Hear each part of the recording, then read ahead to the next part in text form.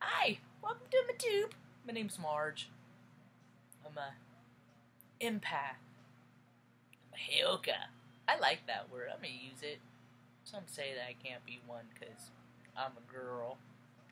I never bought into that stuff much my whole entire life, and I dare say I'm not gonna start today. So I was watching. I just like to gather data. I let the universe guide me. I just always go with the. Well, not always. Sometimes I do not go with the flow. I try to go with the flow, and I have a lot of practices, tools I use to try and stay in the flow. But I am a human being, and human beings do make mistakes, and sometimes that is getting out of the flow. Anyway, I was listening to a cool talk this morning. It's on, I really like the Ozarks Mountain Publishing channel on YouTube. Yeah. And then this is an interesting thing, because I believe in astrology and astronomy and all that stuff, and energy, it's all energy, everything's energy.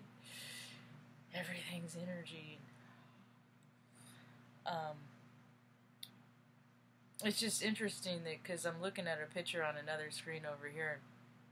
Maybe I'll put the link up. Anyway, the video is called The Judgment Day Ascension Device: The Race for the Most Powerful Secret of All Time by William Henry. And he's a good talker. I like when people are relatable, Some people have such a higher opinion of themselves, and their egos are so loud, all I hear is so they can be on the stage and they can be, promoting their peace, selling their truth, and doing all this stuff, and I'm just like, I can't hear past your freaking $500 pair of shoes that you're wearing. So, because I don't think, because spiritual, it's pure, people like me, the hearty ones, the ones of the heart, the ones that I'm in line with, not all of them. I'm sure that there's rich spiritualists that are freaking no more than me, and it's their incarnation. Whatever people do is on them. It's not for me to freaking, either I can hang out, either act the way you want, and then I can decide if I want to hang out with you, right, that kind of thing. Anyway, back to the Library of Congress reading room. In there's a guy got to go in there and take some pictures, because he was, because the lady knew who she was, and there's all these pictures in this one sitting room in the reading room at the Library of Congress, and he got to go in there and take pictures, and there's these different on the ceiling. There's 7 pictures of different colors, and they're all the colors of the chakra system. This is stuff that the privileged have kept for their information. If you could get what I mean, you know what I mean? They made it privileged information by deeming themselves privileged, and only them getting to know. I've always known about the chakra system and the energy and things like that, because I freaking grew up right next to Mount Shasta, I knew that Mount Shasta was the Earth's first chakra system. That was kind of how I fell into the chakra system, knowing and all that.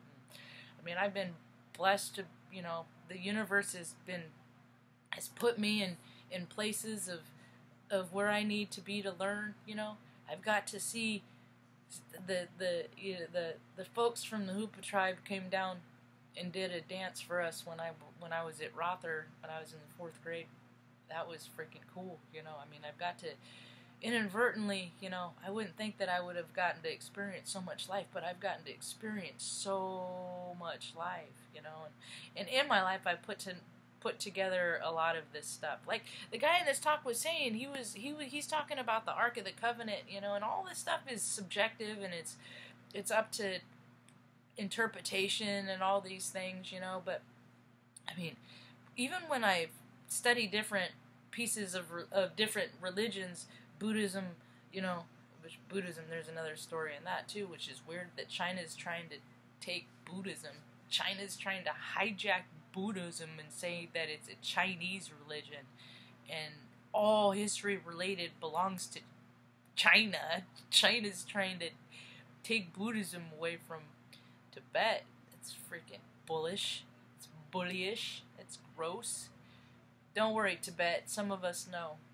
You know, you and the Dalai Lama. That's your area. That's your field. And you know, bullies try to take because they're not so creative. They can't come up with something good enough for your own, substantial enough from your own. So you got to take ideas from smaller people.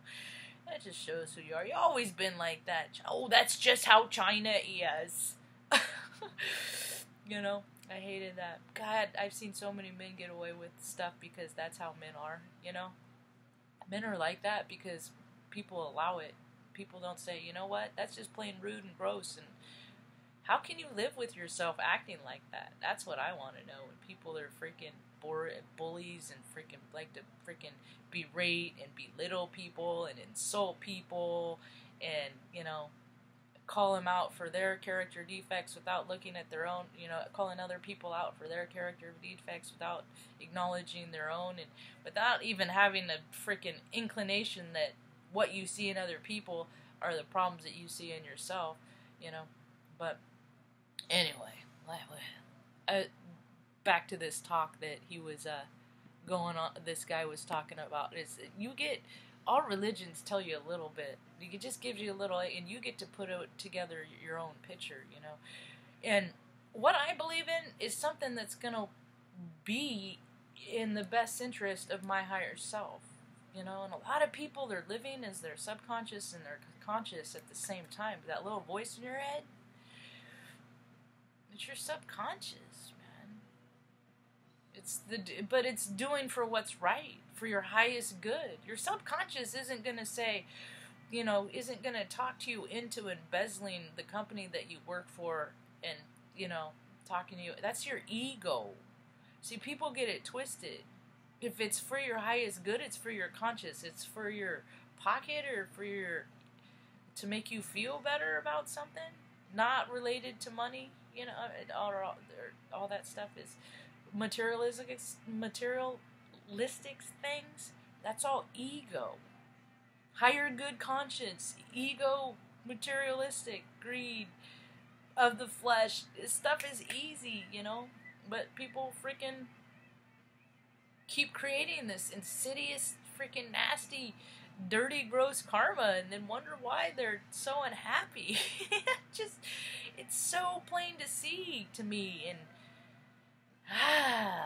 do people want to get happy? Do they want to be happy? I mean, are so many people afraid of that vibrational frequency of happiness and joy that they just really are trying to repel themselves from it? Maybe that's what's happening. I don't know. I gotta trim that down because as much as I love Led Zeppelin, I don't want no ding. No ding. No whammies. What else? Oh, I did talk about that too. He's a good boy. Everybody's ready for spring. This is kind of a funny story. It was a thoughtful gesture. My landlord brought me over some plants. Left them on the front door for my birthday. It's just weird because pretty sure she knows I haven't had water since June. But it's the heart. See, you gotta look at the heart space that matters. Pretty sure that, you know, you gotta see where people are coming from, you know. Like, I got a text from my brother on my birthday, and it meant so much to me. And then at first I was like, that's cool, you know, that's cool. He sent me a text on my birthday because there's been many years that he hasn't, you know. And yeah, that's all right, because birthdays mean something to me. They don't mean something to everybody else. And I used to get mad because they didn't mean something to them. So, you know, I used to think, well, why don't they, you know, they know I like them. They can like them for me, with me, but people don't work that way. I like things with people, for people. You know, I get excited, and I hate things with people, for people. I hate that with you. I love that with you. You know, I like to feel things with people, because when I feel love, it's no different than any love that anyone else has felt. You know what I mean? We've all felt the same emotions. That's why we're all the same. We're all connected. We've all had the same experiences. We just might have had them under different circumstances. You know what I mean? So I got a text, and I was like, well, that's great. This might be the last happy birthday I ever get from him, because he's trying to decide come 21st if he wants to talk to me anymore. So I respect his, no, I don't respect his decision, but I'm not going to fight it, because I don't have the energy, you know? I'm trying to make the world a better place, and I don't have the energy to convince people that I'm a good person. I don't feel the need to do that. I don't, because my behavior shows that I'm a good person. My behavior has always shown that I am for the light, and I am for love and peace, and I am not a threat, and I do not want to hurt anybody ever. I will defend myself. If the cause is necessary, I will defend myself. So, put your hands on me. No deal. You know what I mean?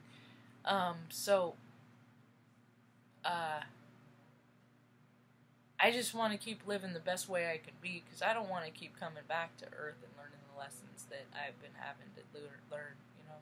So I'm just going to, alright, you win.